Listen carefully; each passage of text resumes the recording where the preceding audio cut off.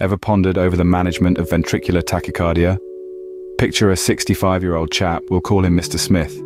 Bears a track record of coronary artery disease and past myocardial infarction. One fine day, he ambles into the emergency department, moaning of palpitations and lightheadedness. Upon appearance, he's deemed to be in stable nick, but the cardiac monitor discloses sustained monomorphic ventricular tachycardia. Initial assessment discloses her vital signs to be within normal limits, except for a heart rate of 170 beats per minute. An electrocardiogram ratifies the existence of monomorphic ventricular tachycardia with a wide QRS complex. Her blood chemistry, incorporating electrolytes and renal function, seems standard, and there are no signs of acute ischemia on her 12-lead ECG. What's our next move, mate? With Mr. Smith's steady as a rock hemodynamic status, we're choosing to go with pharmacological therapy with amiodarone for rate control of that ventricular tachycardia. The amiodarone infusion protocol is as follows, First off, give a loading dose of amiodarone, 5 mg per kilogram over 15 minutes. Now, for a 70 kilogram patient like Mr. Smith, this comes out to about 350 milligrams.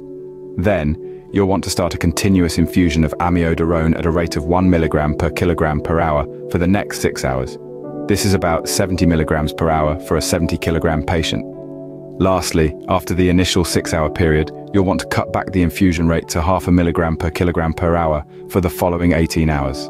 This comes out to about 35 milligrams per hour for a 70 kilogram patient, alright? To conclude, the handling of ventricular tachycardia encompasses initial examination, diagnostic evaluation, and treatment that commonly requires drug therapy. In this incident, amiodarone is selected due to the patient's stable hemodynamic condition.